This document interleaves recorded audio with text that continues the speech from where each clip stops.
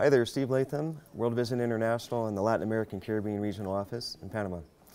As we look towards a post-yoga frame, we're advocating for a child-focused, resilient development practice consisting of 4 key elements: disaster risk reduction, social risk reduction, climate change adaptation, and sustainable livelihoods. Clearly, we need to build off of the existing 5 HFA priorities and cross-cutting issues rather than starting from scratch. However, HFA should morph into something that goes beyond technological and natural hazards to embrace a multi or all hazards approach, addressing natural, and social hazards.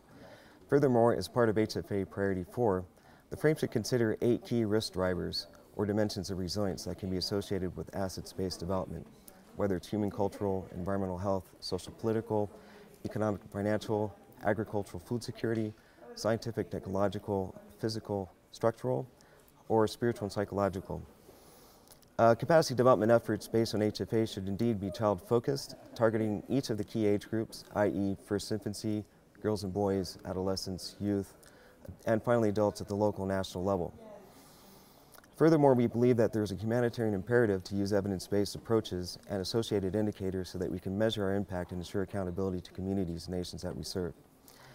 Finally, we call for a shift that moves us from a fragmented and piecemeal programmatic approach towards an integrated, holistic, and systematic approach that is child-focused to reduce risk and increase resilience across the rural-urban continuum. Children and youth have a critically important role to play as agents of change and social transformation to mainstream and scale up resilient development practice. They have rights to participate as protagonists in their own development processes and a need to be protected before, during, and after disasters. Let's provide them with an enabling environment to transform this vision into action. Thank you.